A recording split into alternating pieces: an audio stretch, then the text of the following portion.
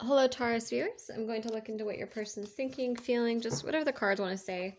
The last reading I did, I was getting that the grass is always greener on the other side. Like, don't romanticize a relationship that might be kind of controlling.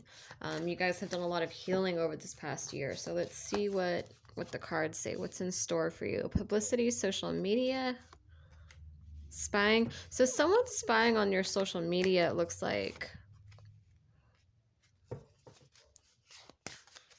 You might be coming into some money, or maybe you're just kind of more abundant. And this person is noticing you. They're noticing. I also see it as not just abundance, but you can see this person is kind of charming. Like they're, like she or he has, they have their makeup done. They're elegant, they're glamorous. So it's like someone's like watching you and kind of seeing you in this type of energy on social media. When we have domination and control, let's see what else the cards have to say. End of a pattern or cycle, breakthrough, freedom.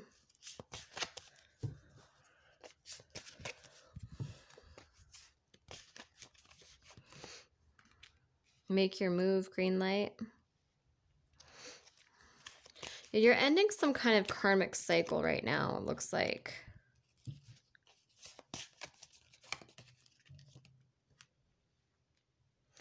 Yeah, I feel like, let me see if I'm getting this clearly.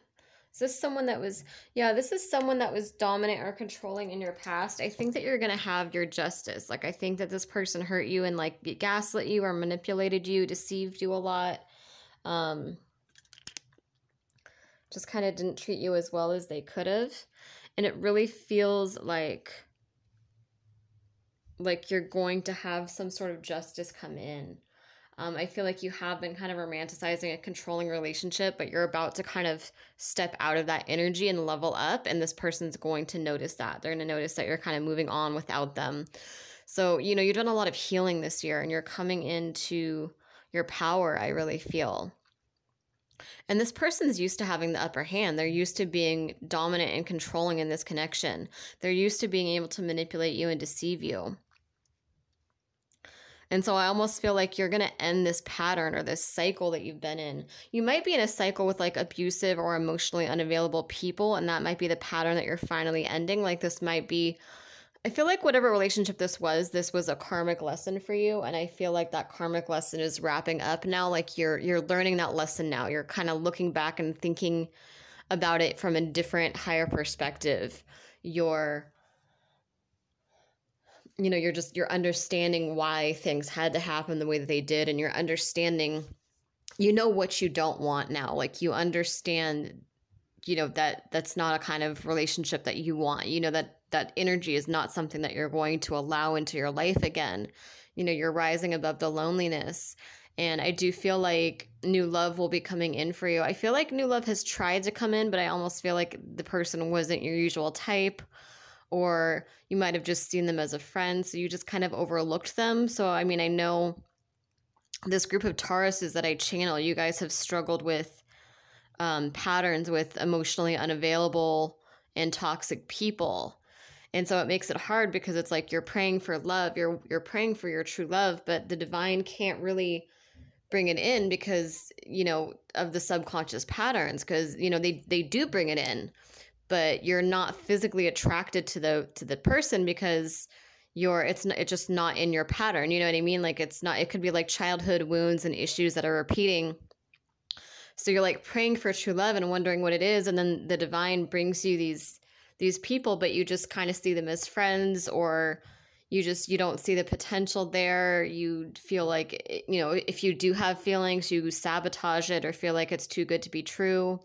It's just that kind of energy, or like not necessarily recently, but just in the past, it feels like you've done that. Like you've prayed for love, but then love has come in and you've just kind of seen them as a friend because, that subconscious pattern, it's like you're not attracted to them because it doesn't resonate maybe with what you went through in childhood or what you went through in past relationships. It's like it's unfamiliar to you, so it like scares you, or it just doesn't resonate. And so you're finally breaking those patterns. And I feel like this last connection, whoever this person is, and this could be someone from a while ago that's coming back around to try to pull you back into their drama. But whatever this situation was, it feels like you wrapped up a karmic cycle. It feels like you've ended this pattern or cycle. Like you're finally, like you're learning whatever lesson it was from this, like you're getting it now. You're like, you understand what you don't want in your next connection. You understand, like you're learning to set stronger boundaries. You've really done a lot of healing this year, it feels like, to end those patterns. And it looks like there's some kind of breakthrough and freedom finally coming through. And it's almost like this person is going to see it as like a challenge. Like they're going to feel you. You might be doing cut and clear work also. You might be doing like a cut and clear ritual to free yourself from this toxic person. And they might feel the cords being cut astrally, telepathically. And so they might try to weasel their way back in and, see that as like a green light to make their move. Like, oh, why am I not able to be a psychic vampire with this person anymore? Why am I not able to pick up on their energy anymore? Why are they setting boundaries with me? They're going to, it could be like physically, telepathically, mentally, whatever. It's like you're just cutting those cords. You're putting walls up. You're like, no more of this, whoever this person is. Or this could also just be a pattern. Like maybe it's not a specific person, but just a pattern in general that you've been through with people. And now you're like, you know what? No more of this. But something or someone is going to come back in and try to test you to see how committed you are to this new life that you're trying to manifest. Make your move, green light. Yeah, it's almost like they see it as like a green light. They're like, oh, are you sure? Are you sure you're committed to ending this pattern or this cycle? Like, are you sure the breakthrough and freedom is worth it? Like, they're going to come back in like being toxic, trying to manipulate you, deceive you again, like trying to pull you back in, like, where do you think you're going? And so it's going to be a major test that you have coming up. Like, how committed are you to ending these cycles, this pattern? How committed are you to your freedom, to breakthrough, to stepping out of your comfort zone and having love that's different than what you've known? It's interesting because I know for Tauruses, I was getting this energy before, but then it's like you kind of came out of it for a little bit, because I know, what was it, like a few months or so, maybe a little over a few months ago, I was channeling someone, like some kind of love, but I feel like some of you just weren't used to it, and some of you like sabotaged it or pushed it away, like challenged it too much. Something went wrong there, it feels like. And if this is your reading and you want me to go more in depth, just send me an email. My email is right below in the description box. It is dragonenchantress@aol.com. So yeah.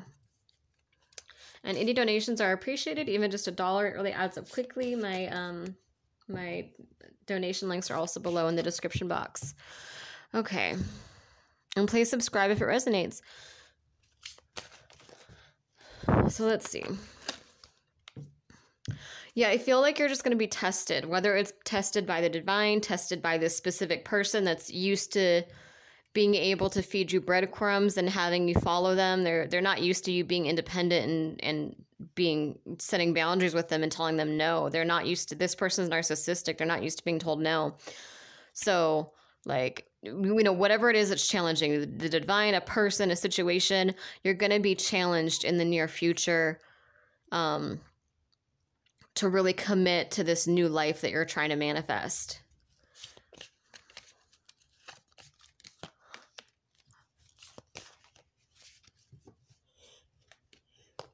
Beauty, mystery, enchantment. Fear of commitment. Yeah, it's like, yeah, someone knows that they're not able to commit, but they're going to come weasel their way in like, oh, you're so beautiful and mysterious and enchanting. I'm not good enough, like gaslighting you almost. Like, oh, I just need to figure my life out. That's why I haven't committed to you. Oh, I cheated on you because I was just scared of getting hurt. So I went the easy route. I'm abusive towards you because that's what I was taught. I don't know any better. Just gaslighting, just so much toxic energy. Choosing their words wisely, planning their approach, but in like a sneaky way, like trying to say and do the right thing. So yeah, you're about to. Sorry to not give you guys a more positive reading, but you're about to have a challenge come up, and you're gonna get justice. The positive thing though is I think in this situation you needed closure, and so you have an opportunity here. So if this is like a message you're getting from someone, you have a beautiful opportunity here. You have two different paths. You're at a crossroads. You have two different paths ahead of you.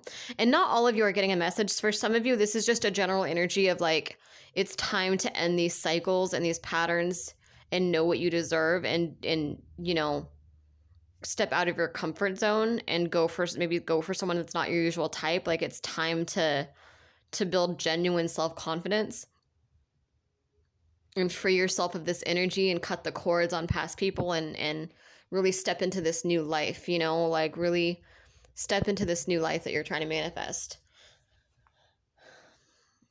What is that quote? Change comes not just from I forget what the exact quote is, but I think it's something along the lines of change comes not just from removing or destroying the old, but also from building the new. So you got to do both. Like, as you end these patterns and these habits, you also have to have something positive and healthy to replace them with. So many people just like end their toxic patterns, but then they have nothing healthy to replace them with. So it's like someone will like quit smoking, but then they don't like have like another outlet for their stress. So eventually they're just empty. They just feel empty because that's what they're used to relying on. So they cave and they go back to smoking. So it's like when you end whatever your toxic patterns are, for some of you it's addictions, for some of you it's for a lot of you it's toxic people and emotionally unavailable people that you're subconsciously attracted to. Like body language. Body language is like what, like 90% of conversation, or yeah, you got to be aware of body language.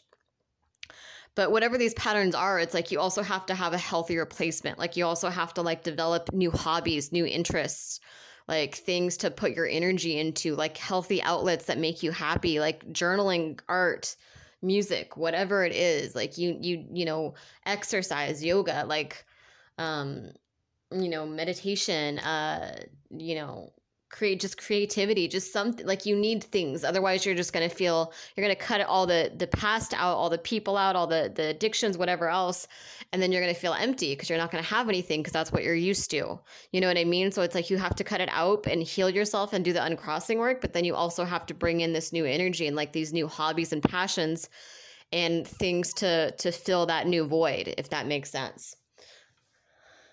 So But yeah, like I was saying, it's beautiful because you do have a like apology regret coming in. So you do have it's like you have the choice to go down two different roads. I think that you're praying for a new life, and so your guys are kind of testing you. Like they might be testing you by bringing this old toxic person back around. Like, okay, let's show me you can really handle this new life. Show me that if we bring this new love in, that you're not just going to like see them as a friend and hurt them or sabotage them or bring your toxic patterns from your old relationships into this. Like show us. Because like they might have a soulmate in mind for you, and they don't want to get the soulmate hurt though. They don't want to bring the soulmate in and have you repeat the old patterns. So they might be trying to get you to prove yourself, honestly. Because for this group, I was getting love for you guys for a while. This was like last year. I was picking up the energy of love, but I don't know what happened. I don't know if it got sabotaged. They weren't your usual type. I don't know what happened with that, but something ended there. It seems like, because they're not coming up in my reads anymore. But yeah, anyway, sorry. So sometimes when I channel, I just go on a tangent. But what I was saying is with the apology regret card is you have this beautiful choice. Like you have this crossroads that you're at, where you can go back to your old life and stay in that karmic cycle for months, years, however long, or you have like this portal open to go into this new life. And it's going to be scary and uncomfortable and unfamiliar, and it's going to challenge you to push yourself out of your comfort zone, but worth it in the long run. So you have to decide between these two paths, basically. Because I think for a lot of you, this toxic person's coming in with like an apology, regret, and it's like, and you know better. You know better. Like they're going to gaslight you and they're going to manipulate you and say, oh baby, I've changed. I promise I won't be abusive again. I promise I won't ghost you again. I promise I won't do this and this and this. Like They're narcissistic. They're used to you doing what they want. They're used to having the control, and they don't like that you're freeing yourself. So a lot of them are going to come crawling back in. And I do want to say, if you do a cut and clear spell and someone messages you and you want to message back and get closure with them, you can do that, but you need to repeat the cut and clear spell afterwards, because how it works is if you do a cut and clear ritual, the cords will reattach if you talk to the person after doing the ritual. So after you do a cut and clears rituals, you really need to like block them and be done with them for good. Otherwise the cords come back. But I mean, like I said, you can cut and clear them and get the closure from them if they message, and then cut and clear again. Just repeat the ritual. It's not that big of a deal. And I have the ritual done on my page. Just scroll back and find it. It was about maybe a month or so ago that we did that. So look for that ritual here in my videos. But yeah, anyway, so it's like they're gonna gaslight you and manipulate you and try to test the waters and be like, what do they mean they're moving on from me? I don't think so. Like they're gonna notice the cords cut and that they can't feed on your energy anymore. And it's up to you. You have this choice. You know better. You know better though. Like you know better by now. You know this person's toxic. This isn't someone that's like kind of good to you, but like maybe they're a little scared. No, this is like they're not good. Like, but you get caught up in the moment and it sounds good, so you believe it. So it's kind of a test. Like, are you gonna do that? Are you gonna be honest with yourself and cut this out and know what you deserve and work towards what you deserve? Or are you gonna give in to the loneliness and go back to these old patterns? Like your guides want to know, are you committed to this new life, or are you gonna give in to the loneliness and just stay with what you've got, stay with what you're used to? Because if you want something you've never had, you got to do something you've never done. But yeah, it's beautiful. It's beautiful that you have that choice between, going back to the old and telling this person no and getting the closure. And it's justice for you too, because you're going to get that closure. When this person comes in, they're going to suspect 100% that they're going to be able to drag you back in somehow. It will catch them so off guard if you tell them no and block them. They're not going to see it coming. So you have that chance to be able to be the one that tells them no, to be able to reject them for a change and free yourself from this and get your justice and move forward. But if you go back with this person, if you get sucked in because it sounds, they're telling you everything you want to hear, and they will tell you everything that you want to hear. You get sucked back in, it's going to be another karmic cycle. And you're going to sabotage a soulmate relationship that could have come in its place. So it's up to you. Anyway, like I said, my info is below. If you want a reading, just message me. Bye. Just email me.